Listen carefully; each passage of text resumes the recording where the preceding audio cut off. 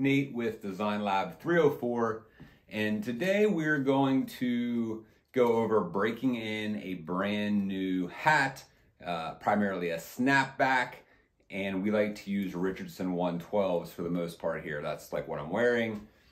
These are all Richardson 112s. This is a brand new 112 that has not been broken in, and both of these have been broken in, fitted to my head, and you can see that, you know, it's got a good shape to it and ready to go.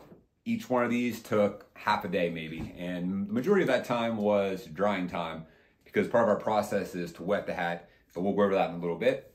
It's a real easy process, just a couple steps. So here we go. All right, guys, so here is our hat.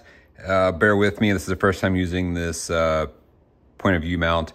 So we're gonna make sure we take the sticker off the bill here. We'll set that to the side. And then in the inside, there's typically this cardboard insert. We can take that out as well. I have the benefit of using instant hot water. I have instant hot water. I know a lot of people don't have instant hot water. And if you don't, that's fine. Just take your regular, hot water, turn it, get as hot as you can. And we're going to use hot water. We're going to soak the inside, the stiff mesh part, well, not mesh, the, I don't know what you call this, but this part, we're going to run hot water in there and let that soak. So let's go ahead and do that.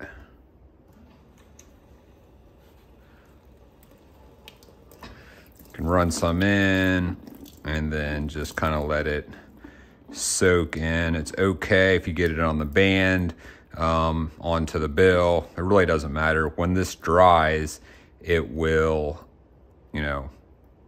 dry and look like it did before you wetted it. It won't leave any rings or anything. Yeah, you can see it's getting saturated and starting to get soft already. You can feel it. So you can bend it a little bit.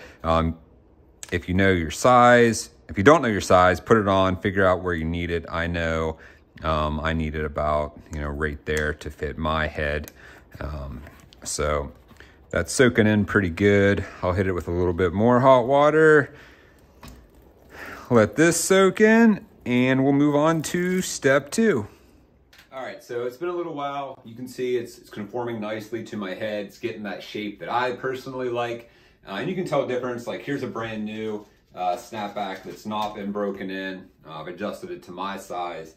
And you can see when I put this hat on, you can see the difference, from a brand new unbroken in hat to this one, which is still drying, but it's got a much better fit, and it's contouring to my head.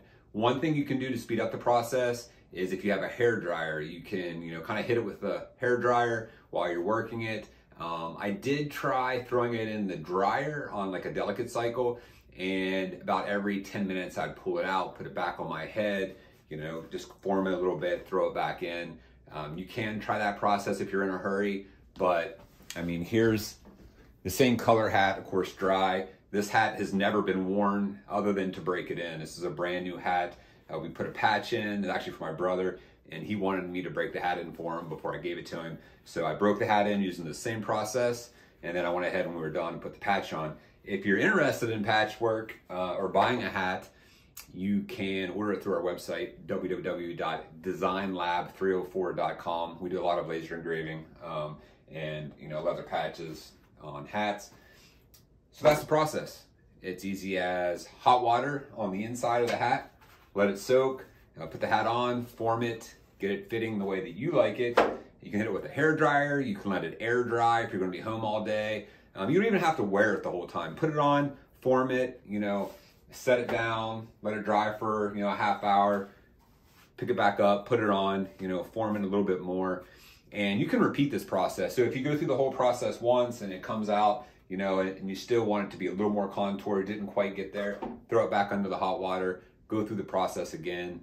And this process, this is how I break in all my hats now. It's such a time saver. Before I'd have to, wear the hat for like 2 months in the sun and the heat, and it was a whole process to get the hat to actually fit the way that I like my hats to fit. So any snapback this should work with. I know the Richardsons, it works really well with their structured hats. So yeah, there you have it. Hope you enjoyed it. If you did, like, follow, and we'll see you in the next one.